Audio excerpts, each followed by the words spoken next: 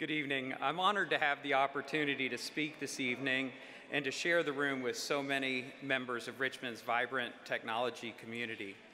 In addition, Comcast Business is very proud to have the privilege of being the sponsor of the Innovation and Development Private Sector Large Capital Award. I'm sure everyone's familiar with Comcast, but what you may not know is that Comcast Business is the fastest growing business unit in our company. We currently have over 8,000 employees dedicated to business services, and our annual revenue grew to $6.2 billion in 2017, and we are headed higher this year.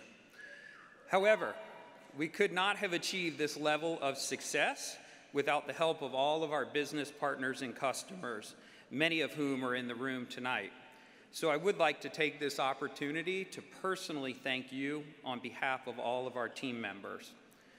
We are dedicated to innovation and providing you with new services each year to help you achieve your business goals.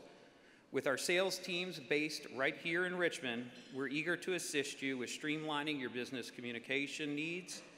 So please think of Comcast Business when your business is ready to take that next step, and ask one of our local account executives to meet with you. Thank you for coming out to the rvatech Gala, and congratulations to tonight's finalists and award winners.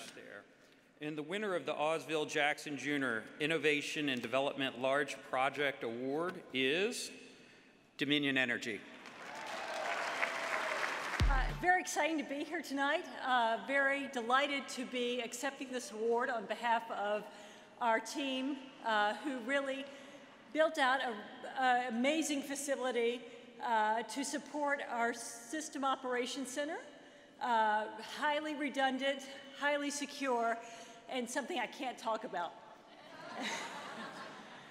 So I would like to very much thank all of the support of rvatech, huge supporter of the Women in Technology Conference that has been so meaningful to me personally. And thank you very much for your support tonight.